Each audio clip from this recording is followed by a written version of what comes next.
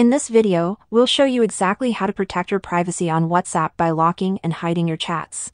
Whether you want to keep personal conversations away from prying eyes or safeguard sensitive information, this video will show you how to do just that.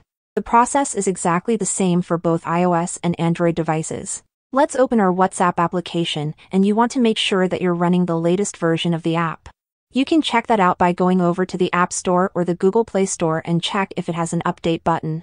If it does, click on that button and wait for the app to update. Let's hide or lock our WhatsApp chat with a fingerprint or with Face ID. You'll open the conversation, and after that click on the person's name at the top of the screen. That's gonna get you to this page where you want to scroll a little bit down until you can see this chat lock option.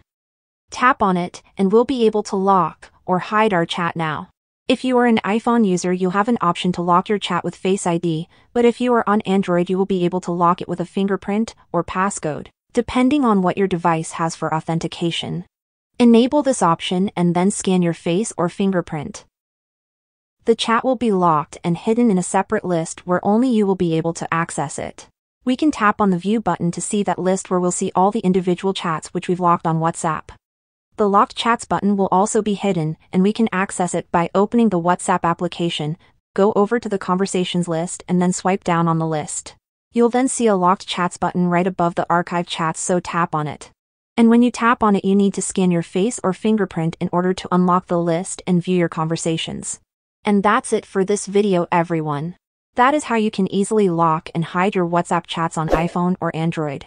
If you found this tutorial helpful, make sure to leave a comment down below, and I'll see you in the next video.